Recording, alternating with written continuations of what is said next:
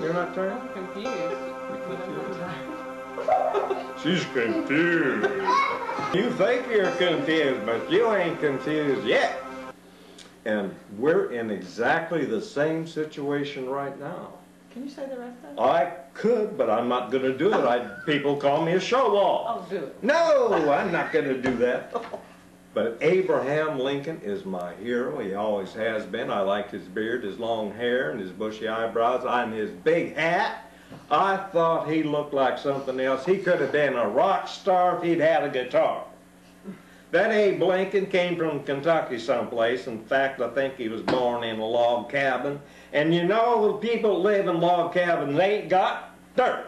They ain't got nothing. Those are poor folks. They eat right out of the garden because they ain't got nothing else to eat.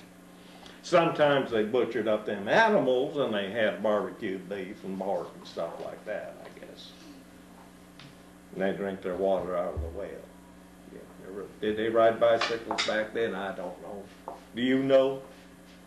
I don't know. And pogo sticks, how did they get around? Lord Jesus lives, Music City, Tennessee.